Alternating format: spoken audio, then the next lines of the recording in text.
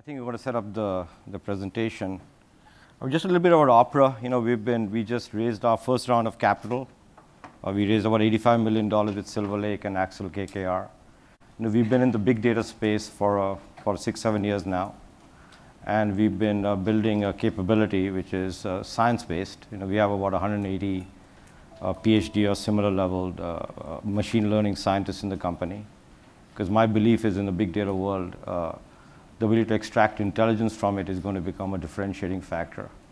And so we've been building a culture which can attract the scientists, where they can flourish and innovate. So the subject today is man plus machine, and I was told that I have 15 minutes to talk about man, machine, and the next great frontier of productivity. So let's see what I can do. This man plus machine and this argument of how the two combine it's an age-old discussion. But at this particular moment in time, the question is really quite germane. And the reason for that is what big data really represents is not so much big data as much as the way I think of big data is that it's sort of the instantiation of human experience. Increasingly, what big data is doing is capturing what people do on multiple venues, and it is allows new patterns to be exhibited, and you use machine learning and other forms of intelligence to extract the patterns for commercial advantage. What you're seeing on the screen right now, is something which we've sort of built in the world of fraud, where we extract data from all sorts of sources. And so this is sort of, in a sense, I would say the instantiation of criminal experience. And what these are rules firing. And increasingly, companies are tapping into this force in an increasing way. And the question on the table that has been asked a lot is that if you look at the power of technology over time, what you find is that it's been substituting human labor. So you find that you have information technology, so it sort of substitutes what people do. But I think this the next evolution of this phenomena is a little different in the sense that I don't believe it substitutes as much as it enhances. I'm a chess player, and in an interesting way in the world of chess, this whole man plus machine conflict has been being played out. And right now, if you look at it, a chess machine can beat pretty much any human on a consistent basis. And yet, in a sense, you see what the future holds in terms of where chess is today. And I'm going to start with sort of a short video from Garry Kasparov, and share with you his view on this man-machine and are the two in conflict or do they enhance each other? I believe that chess is a unique playing field to look for the combination of the machine's power and a human's abilities. So it's like to solve the Moravec paradox. So because it's exactly what happens. We are good at something that machines are bad at, and vice versa. Because when we have a game, say a game between two computers, one or two advices from humans could change everything, because you don't have a very strong player actually to help machine, to guide machine, and just to give this human judgment, intuitive judgment, strategic judgment to make sure that machine doesn't go the wrong way. And other way around, so you have two humans playing, one or two advices, quote unquote, from the computer could be decisive. So in my view, by adding the quality of intuition to the decision-making process, we can dramatically improve the results. Okay. What Garry Kasparov doesn't say is that right now, clearly the chess machine can beat pretty much any human. But what he does not mention is that an average chess player plus the chess machine can beat pretty much any grandmaster or any chess machine consistently. So in the world of chess, machine plus man is definitely superior to either machine or man. And the question on the table from the enterprise standpoint is, can you tap into this power in such a way that you can get a quantum improvement in productivity? But before we get into some examples as to what's been happening in the world of business and medicine, it's a difficult question to figure out why is it so that a human mind can create a level of output which is superior to the machine when taken in combination. And in order to, I mean, it's a complex question, and I've been reading up on this for quite a while right now. And there's a book by a professor whom I admire greatly called Dr. Terence Deacon, and he's a professor at Harvard, and he wrote a book called The Symbolic Species, the Co-Evolution of Language and the Brain. And he's been studying the computational methods used by animals, humans, primates, and the like. And he created a framework which I found extremely appealing, which, at least to my mind, gives some explanation as to why this is so. I mean, he breaks down how people process into sort of 3 layers. At the most bottom layer, he calls it iconic. See, this is like a moth, which has a camouflage which looks like a bark of a tree, sort of a one-to-one association. The next is indexic, which is like if you look at a non-human primate or a dog, what they do is that what they store is indexic associations, which is, if you hear the roar of a lion, that means danger. That's an indexic association, one-to-one associations.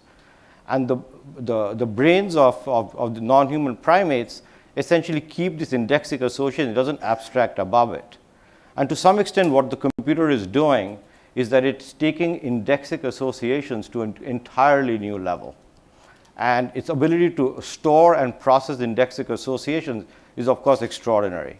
Yet what it cannot do is what the human does, which is symbolic associations. What the human mind does is it abstracts above indexic associations and creates classes of phenomena, and it associates classes of phenomena to classes of output. And so no matter what the computer does, the human mind abstracts above it, and it pulls in new forms of information. Because if you look at the world of chess, in chess there are 10 to the power of 109 moves, which is basically more than all the atoms in the universe, right? And you have computers who basically can go deep into the game, and yet when a person works with a chess computer, they create a superior output. And the reason for that is they're bringing in patterns from different games they play. They can look outside the computational framework. They can bring new kinds of insight and intuition to the party. And as a result, they enhance the computer output. It is this force, in essence, that man plus machine represents. I mean, in preparing for this, I was reading up some news articles, and I came across an article from the world of medicine, where for 10 years they've been trying to model an AIDS enzyme, and and they simply couldn't make much progress beyond a certain level. And they'd used maximum computing power. They looked at all the data. And yet, when they gave this problem to a bunch of online gamers, in 3 weeks, the online gamers essentially cracked the code and they modeled the entire enzyme. So this is and what these people did was they took patterns from different fields of activity, is human intuition, human ingenuity applied to a machine output, and they cracked a code which has extraordinary impact on productivity. So this is the world of chess, the world of medicine. What Opera is doing and what we are doing, and I'm going to show you 1 or 2 examples, is in the world of business. I'm going to take 2 examples which are basically quite prosaic, but it makes the point. The first one is collections. I don't know, hopefully none of you have been delinquent in your bills, and if you ever received a call from one of these collectors, I mean, this is a fairly large business. There are about 57 million people who are in delinquency in the United States. This is a system which is entirely oriented around human insight. I mean, they are information enabled, but they are not machine intelligence enabled. And if you look at any collection floor, you will find that the top 20% of collectors basically collect about 80 to 90% of the dollars, and the bottom 80% doesn't. So here what we did was we sort of looked at what the top collectors do, and they have superior ability to look at ability to pay and willingness to pay. And we applied machine intelligence to this equation, with a view of making the 80% closer to the 20%. But even here we found that no matter how much we looked at the data, how much we extracted the insight, there were at the point at which somebody was negotiating with a delinquent customer, there were a whole bunch of other information that had to be brought into play. For instance, mood. So we created a system where the mood of the person would interact with the ability to pay and the willingness to pay dials, and it would give the collector a sense of where the delinquent customer is, so they could negotiate better. Similarly, there was new information like, does this person did they get a new job? And based on the answer, the dial would move. Just a simple application like this, essentially resulted in about 35 to 45% improvement in productivity of the floor, which just tells you, here is a system which is basically populated, let's call a spade with average people. And yet, by the application of these methods, the average becomes, in a sense, a grandmaster of collections. Let's take another example, which we have been working in the world of mortgages. I mean, most of you are familiar with the credit meltdown, in 2009. And this is real data, which says this is California, and the best of machine intelligence at the time. The green is good credit, red is not so good credit, right? And that's what the machine intelligence said. And it took all the information, all the big data out there, right? And so people were obviously lending to the areas with green. And yet, what we did was we overlaid what would happen. A question that was asked was, what would happen if unemployment went up? Nothing in the data says it's going to go up, but somebody looks around, looks at the excess capacity, all the mania, and says unemployment is likely to go up because there's going to be a downturn. And this is what happens with a slight increase in unemployment. That same map now you see is all red. So it is in this combination. If this had been at work at the time, you would have found enormous problems averted. So what I've been showing you thus far, is sort of the power of man plus machine combination. I've been to the world of chess, the world of medicine, the world of business. And in a big data world, I mean, these questions are obviously coming to the fore. But yet, most of our client base are the very, very large companies like American Express, Citicorp, Morgan Stanley, and the like. And the challenge for them is how do they transition from the way they were doing it into what's the requirement in a big data world. And as we work with them in order to tap into this new force of productivity, I sort of distilled it down to a few key new rules of engagement, as these companies start navigating the new world.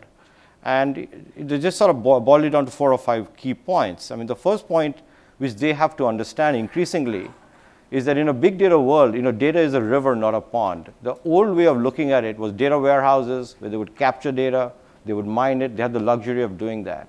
But in a world where the rate of data generation has far outstripped the ability to capture it, I mean, that is no longer possible.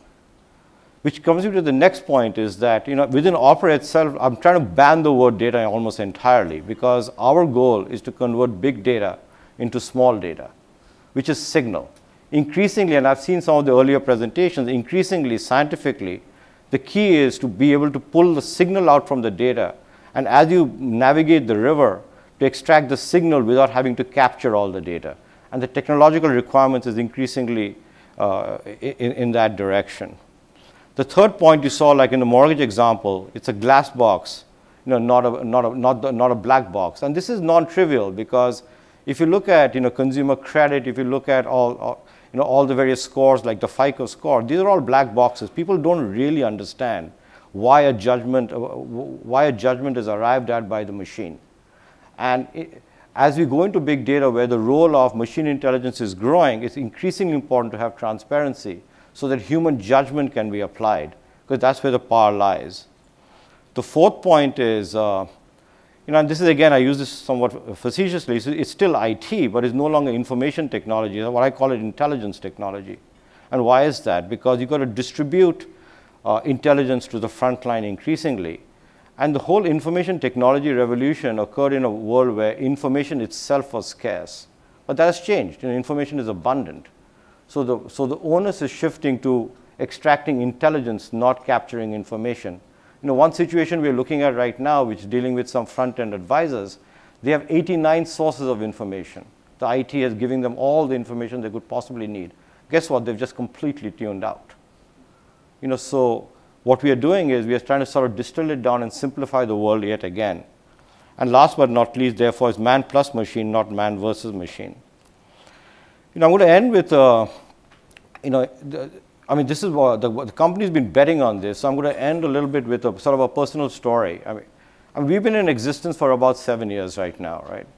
And about 3, 4 years ago, I started really concentrating and hiring machine learning scientists and the like. And the thing that triggered it was a conversation and a presentation I saw by the chief research scientist at the Broad Institute, which basically maps the disease genomes. It's a collaboration between Harvard and MIT.